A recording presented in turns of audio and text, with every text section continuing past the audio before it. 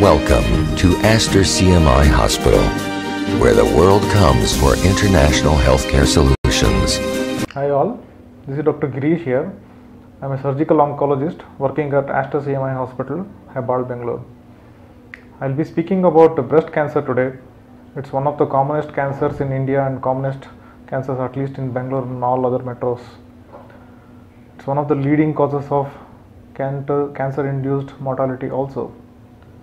Sadly, being one of the commonest cancers, it's one of the commonest cancers to be treated better, to be detected earlier, and to be put on palliation.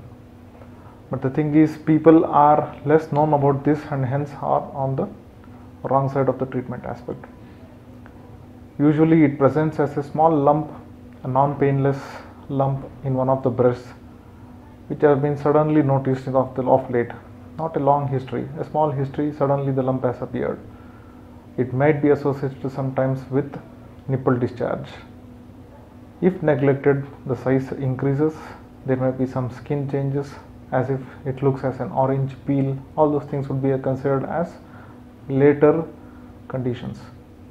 Whenever there is a painless lump which has been there for a long time and it has been a recent notice, has to be reported to the concerned your family physician or whoever treats you at your place, and then from there it has to be carried on for further investigation and treatment.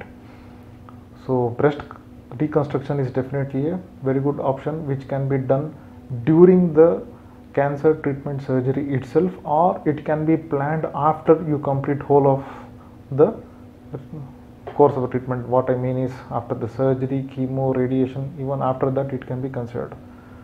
This can be done without surgery also if at all you don't want to do surgery. I mean, the reconstruction part can be by using prosthetics also. So it's a whole lot of gamut of opportunities for reconstructions are available. After the surgery, usually the histopathology report will mandate what surgery, what further treatment will be required with respect to whether radiation or chemotherapy or a combination of these two, or further sequential hormone therapy will be required or not, will be decided upon. Of course, this will be a prolonged course, not a small short hospital stay as in surgery for just about 2-3 days. These things will take a bit longer time. The chemotherapy might be just for about 24 hours in a hospital as a daycare setup, but the frequency of the cycles, all those things will be decided upon, and usually a complete course of this may take about 4 to 5 months. The follow-up will also be including simple blood tests apart from the clinical examination, and probably a yearly mammography will be required. Few radiological investigations will be required to see whether it has spread to any other organs or to know the status of the organs. Further, as we have already told,